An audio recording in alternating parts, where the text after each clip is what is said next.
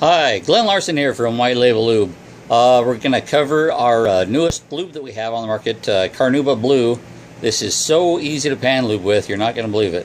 Here we go, let's get started. Here's our Carnauba Blue. We sell it in 1 pound blocks. We also have it in 1x4 inch sticks if you want to run it through your lubricizer.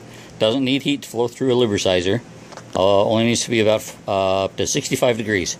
So I've taken a pound already and dumped it in this pot. You want it to get up to around 200 degrees. You can either melt this in a double boiler or throw it in like a Pyrex dish in a microwave, but you want to get up to around 200 degrees. We've been using these Faberware heat plates from Walmart. They work great. Long life, everything else. Anyways, here we go. Let's get it on some bullets. Okay, I'm using the NOE 411-251 flat nose bullet in my 4.5 Winchester. There we go. It's a pretty good looking bullet. A couple of loop grooves, crimp groove. These ones are gas checked. I've already seated the gas check. So what I'm going to do is I've got a little bread loaf pan here, Teflon coated. Chunk that right there. I leave the corner empty for pouring the lube in. Sorry about the shake on the camera there.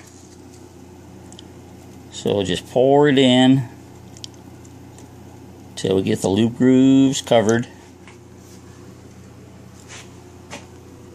Alright, perfect.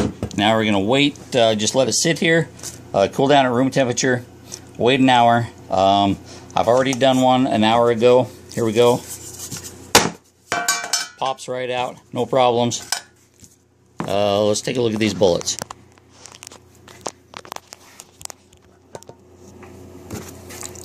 Just, here they are, pushing from the front to the back. Oh, geez. That one was a little jumpy. There we go.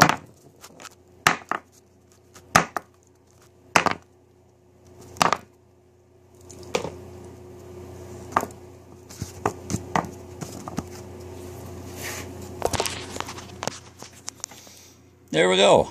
They're all lubed. The crimp groove is plain. We're gonna. You can take your leftover block and just toss it back in the pitcher. Remelt it to use it on your next batch. Okay, here we go. I've got some bullets loaded in 405 Winchester.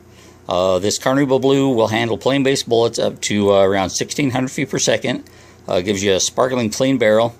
Anything past that, gas checks are good. We've pushed this up to 2100 feet per second. Had fantastic results. The best actually came in around 1950, so we backed her off a little bit. Anyway, here's my Winchester Model 95 Teddy Roosevelt edition.